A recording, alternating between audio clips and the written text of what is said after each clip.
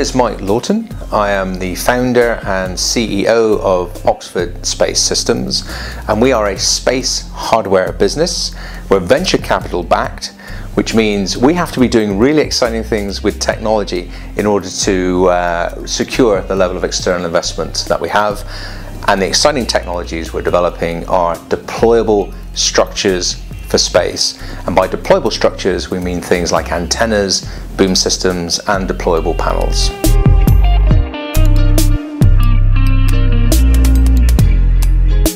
So the problem we're trying to solve at OSS is getting large structures on orbit.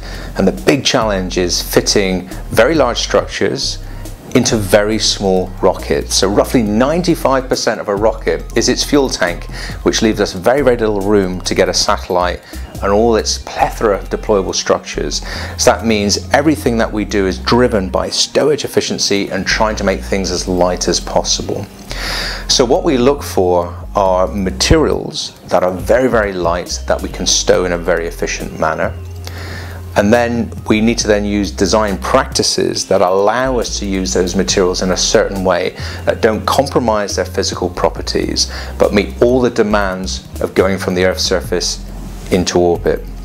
So even before we put a structure on orbit, we have a pretty torturous existence to get through.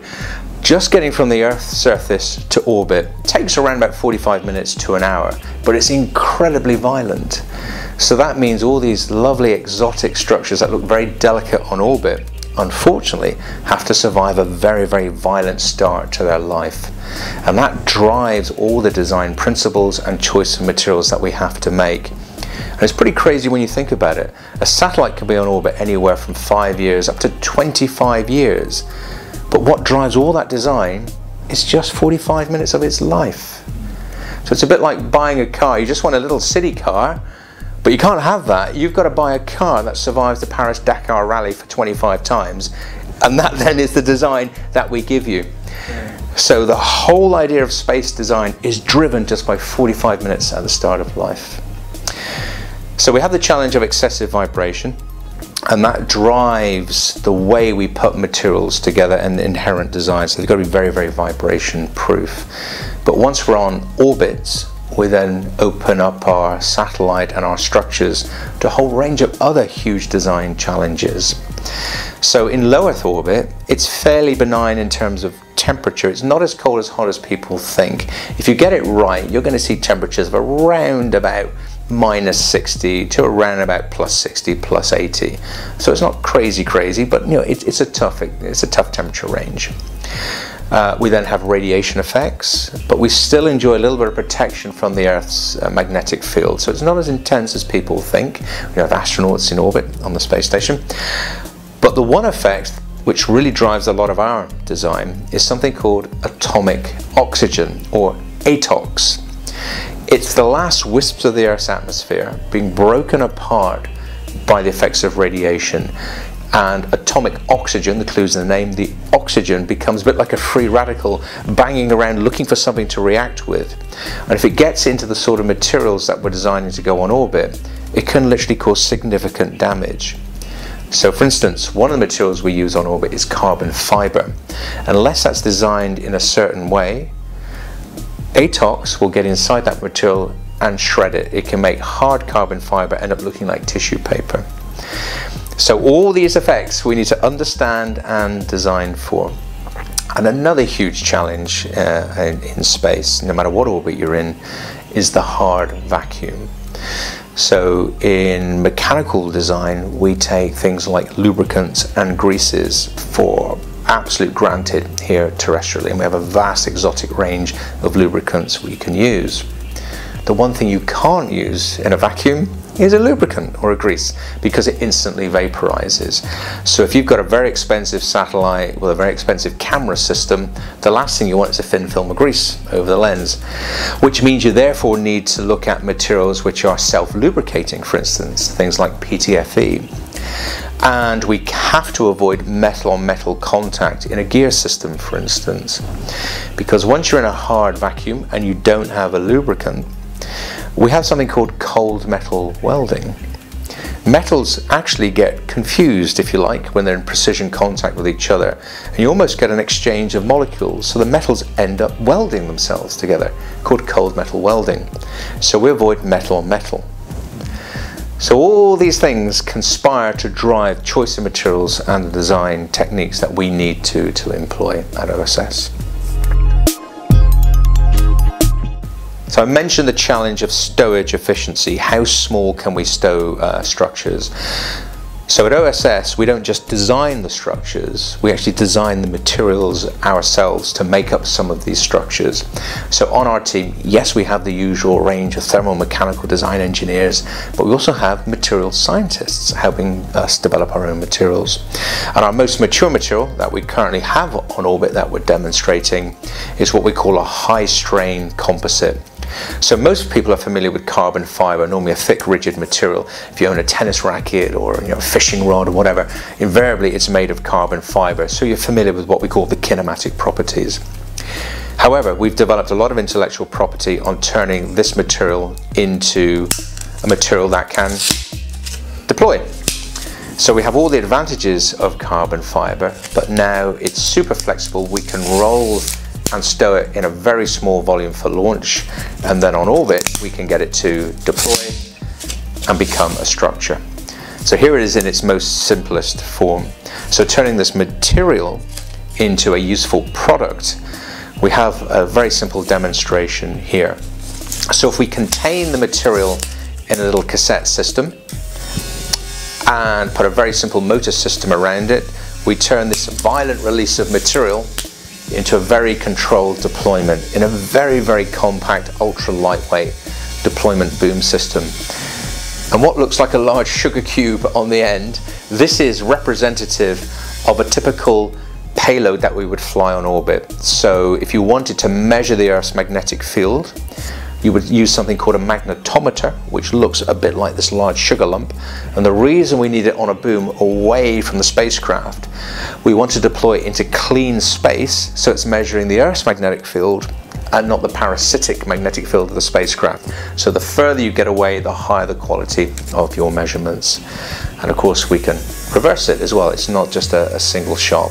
So in this case, you can imagine we could deploy at various radii from the spacecraft and carry out a whole range of interesting scientific experiments. So this is a very, very simple demo. A more complex version of this is currently flying above us at an altitude of about 650 kilometers in low Earth orbit. And we've deployed and retracted this boom a number of times to verify all the kinematic predictions we made about this material when we subject it to the space environment. So effects of ATOX, radiation and temperature cycling. And we've been on orbit about 22 months now, and it's going well so far. So there's a very simple boom system. We can then make more exotic shapes with the carbon fiber. And here's a great example. So what I have here is what we call a rib or ribbed spar, and this is one small part of a much larger antenna. You can see a very small antenna here, and you can see the profile hopefully on the end of these ribs. We call it a lenticular profile. So when it's deployed, we get all the advantages once again of carbon fiber, but if I just pinch this, you'll see the rib collapses, which means we could then roll this rib around a central hub such that when we release it, it will spring out and give us a radial format of ribs. So this is a very lightweight structure that gives us a large deployed diameter on orbit. And we have a saying in the space industry, you can never be too light and your antennas can never be too big, because the larger the antenna you can deploy on orbit, essentially the higher its commercial value. It's all about what we call link budgets. There's a reason we have these huge satellite dishes trying to listen to very distant stars. The other way around, the bigger the dish you have on Earth, the further star away you can listen to. On orbit, the bigger the satellite dish, the higher the quality of your communication link. And with the trend in space engineering to make satellites smaller and smaller and smaller, the laws of physics still prevail. You may make your satellite smaller, but you still need a big antenna to talk to the Earth. So a lot of the value in what we're doing at OSS is about stowage efficiency. What is the largest antenna we can fit in the smallest possible volume? So that's carbon fiber. and that gives us the so-called backing structure. We then need a surface for this antenna. And we're working on two types of surfaces here at OSS. One is a shape memory membrane. So imagine if I got a large steel ball bearing and I poured something like silicon bath sealant over it, and then I remove the ball bearing and turn that surface over. You can imagine a super smooth surface that if I scrunched up and let go, it would naturally want to spring back and take that parabolic shape. That's exactly the principle we take to making large parabolic antenna surfaces. We use a more exotic version, obviously, than bath sealant, and we need that to behave as an RF surface, so we need different types of materials in there. But the principle is exactly the same. If we mold it on a beautiful high precision parabolic, when we get it on orbit and we remove gravity, it will form a precision parabolic. So to allow that structure to get on orbit, we need a backing structure as well. Other types of antenna don't actually need such an exotic membrane. We can get away with this material. So this is, it looks like ladies' tights, but it's not. This is what we call a metal mesh, and I can be really quite brutal with it. I can scrunch it up, but then if I tension it in the appropriate way, I can end up with a super smooth surface. So the wire we're using here has to have a whole range of properties, as you might imagine, to survive in space. When we subject it to temperature extremes, we don't want it to expand and contract too much because it would then distort. So we need a wire with a very good coefficient of thermal expansion, or CTE.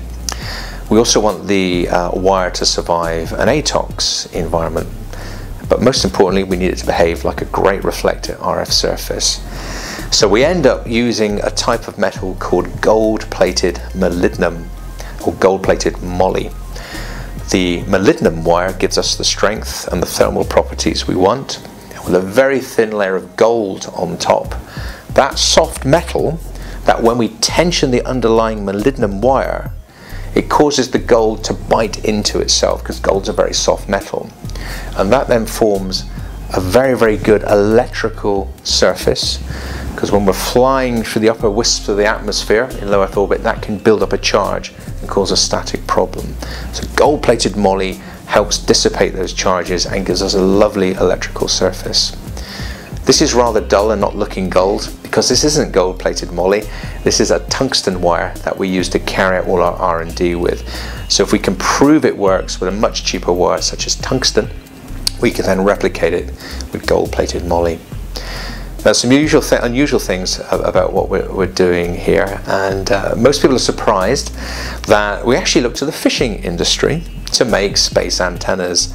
So what might be seen as a low-tech historic industry on Earth is helping the space industry. And the reason we look at the fishing industry is, when you think about fishing nets, they actually have a lot of the same challenges we have with space antenna surfaces. So if you want a fishing net, you want to be able to scrunch it up to put it on the back of a boat, but you want to be able to deploy it and go fishing with it without it tangling. So we need knitting patterns that don't lend themselves to tangling. The other big challenge with a fishing net is, if it gets a hole in it, you don't want rip propagation. You want the hole to be maintained. Well, on orbit, if we have a micrometeorite go through our antenna, the last thing we want to do is have the antenna rip open. So actually what we do is borrow fishing patterns from fishing nets to knit antenna surfaces. But of course, we're not using twine, we're using wires, in this case, that are even thinner than the diameter of a human hair, which causes us a lot of challenges when you're trying to knit in a very precise way at those sorts of dimensions. So there's an example of an antenna surface that, when I apply it to this type of backing structure and we tension it, we get a very, very high stowage efficiency but fantastically performing RF antenna.